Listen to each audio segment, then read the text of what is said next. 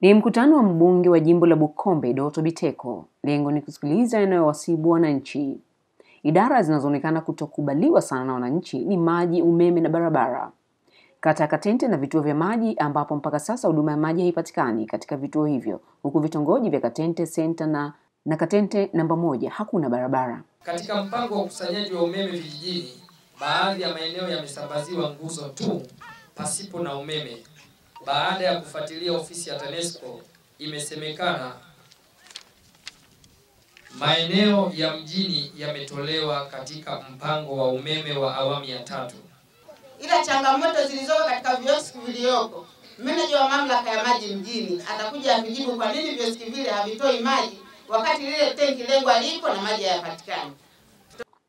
Kwa sasa wananchi na walazimu kwenda kutafuta maji mbali, hali ambayo inaathiri hata shughuli zao za kiuchumi kufanyika kwa wakati. Lakini maji hayapo, na hizo gadi tulizoambiwa gadi za maji kwamba ziko hazina wauzaji ni hakuna. Hata tukienda sasa hivi tutakuta kwanza walishang'oa na mabomba. Hakuna kitu, hata walio na maji hawana maji, na maana maji wanaelekeza sehemu nyingine. Inadaiwa vituo vya Katente vipo 12 na 6 vinatoa maji, 3 havina wauzaji na 2 maji hayafiki, ila utatuzi uliopo kuna mtandao unaboreshwa wenye urefu wa mita 1529. Huku watendaji kutoka TANESCO na TARURA wakiwapa matumaini wananchi. Ambapo ukikamilika utatoa tatizo la changamoto katika mtandao wa maji hapa mjini. Japo hatutakava mji mzima, ila kwa wakati ya Katente tutakava kama 7%. Kwa hiyo nimehakikishiwa na mkandarasi ndani ya miezi 2 ijayo hizi nguzo zitakuwa zimetoa waya na wananchi mtapata umeme. TARURA wanaendelea kutoa fedha na serikali ya awamu ya 5 inaendelea kutekeleza na sisi tunasimamia.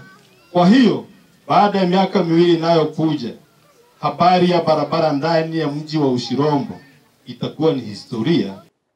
Mbunge Dr. Biteko anabainisha kuwa amefungua barabara nyingi na mpaka sasa kuna kilomita zaidi ya 1400, na kwa mkoa wa Geita wilaya Bukombe ndio ya kwanza katika mtandao mkubwa wa barabara zinazohudumiwa na serikali.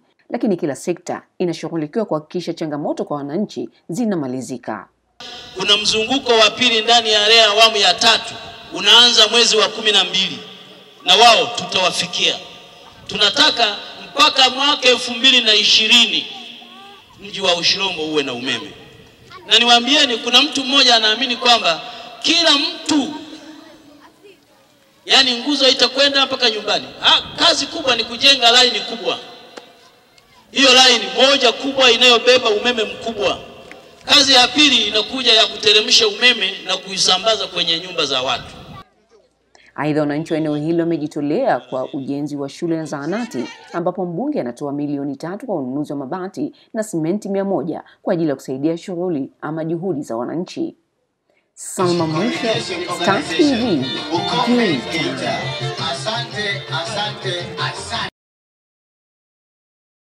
Bofya kitufe cha subscribe kisha gusa alama ya kengele kupata taarifa za Star TV muda wote, wakati wowote.